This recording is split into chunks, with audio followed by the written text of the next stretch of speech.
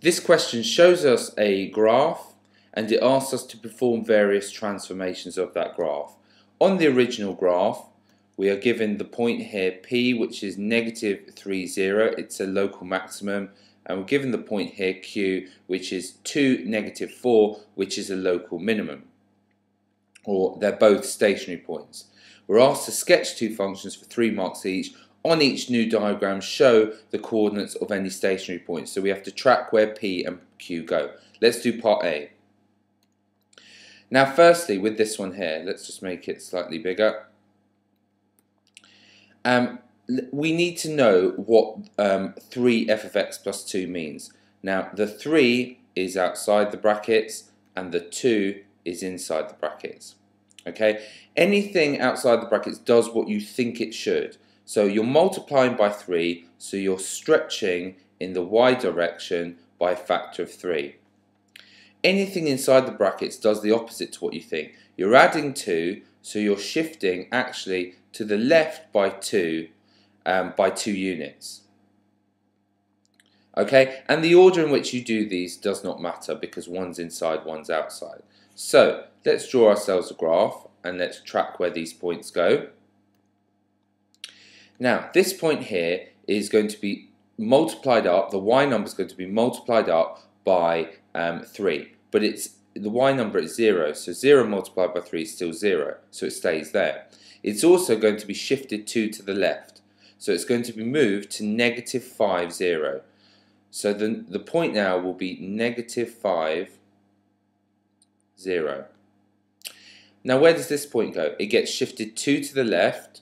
Firstly, it gets multiplied by 3, so it goes down to negative 12, and it gets shifted 2 to the left, so it'll be 0, negative 12. So somewhere here, it'll be 0, negative 12, and it keeps its shape like that. So it would look something like this. Remember, the minimum's at that point here. It would look something like that. 1 mark for the shape, which stays about the same. 2nd mark for stating where P goes, and 3rd mark stating where Q goes. And you must state that on there. You can't just leave it for the examiner to work out. You put the coordinates on yourself. Okay, next one, modulus graph. We are taking the modulus of this function. That means everywhere where this function goes negative, so wherever f is negative,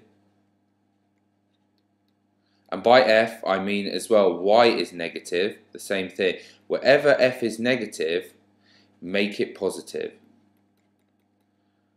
Okay, so really here it's positive, so it's absolutely fine. The y number is positive, so there's no problem at all. Here's the first time where it goes negative. Well, all you do is you take the same value, but you make it positive. So it will just reflect up, get its maximum there, come down here for this point here, and then drive up there. It's as simple as that. Okay, so let's actually draw this on a sketch ourselves. So here's our axes. Where it was positive is absolutely fine, no problem.